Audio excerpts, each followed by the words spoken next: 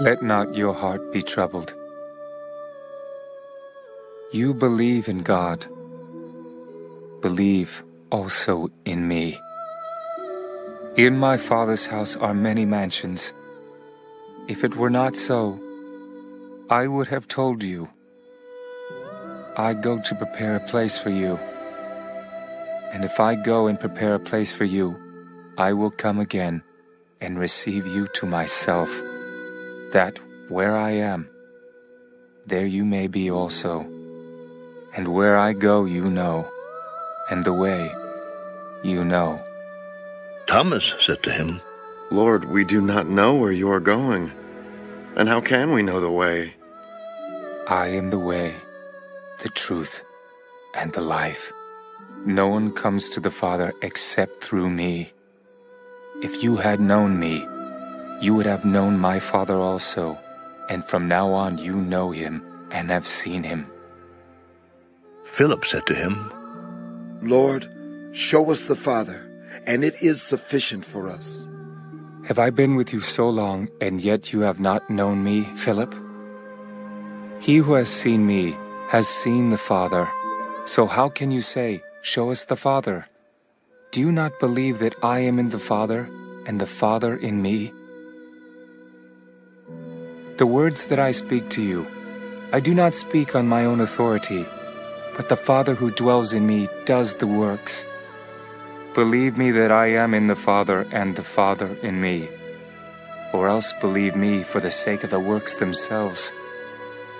Most assuredly I say to you, he who believes in me, the works that I do, he will do also, and greater works than these he will do, because I go to my Father.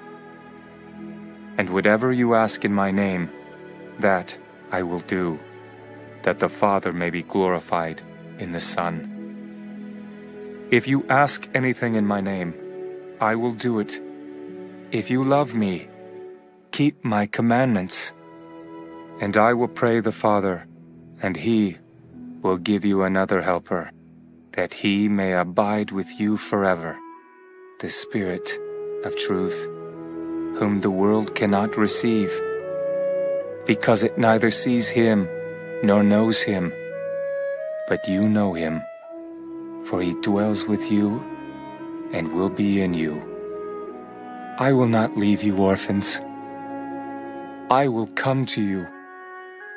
A little while longer, and the world will see me no more. But you will see me. Because I live, you will live also. At that day, you will know that I am in my Father, and you in me, and I in you. He who has my commandments and keeps them, it is he who loves me. And he who loves me will be loved by my Father, and I will love him and manifest myself to him. Judas, not Iscariot, said to him, Lord, how is it that you will manifest yourself to us and not to the world? If anyone loves me, he will keep my word, and my Father will love him, and we will come to him and make our home with him. He who does not love me does not keep my words, and the word which you hear is not mine, but the Father's who sent me. These things I have spoken to you while being present with you. But the Helper, the Holy Spirit, whom the Father will send in my name, he will teach you all things, and bring to your remembrance all things that I said to you. Peace I leave with you. My peace I give to you. Not as the world gives do I give to you. Let not your heart be troubled, neither let it be afraid. You have heard me say to you, I am going away and coming back to you. If you loved me, you would rejoice because I said, I am going to the Father, for my Father is greater than I. And now I have told you before it comes, that when it does come to pass, you may believe. I will no longer talk much with you, for the ruler of this world is coming, and he has nothing in me, but that the world may know that I love the Father.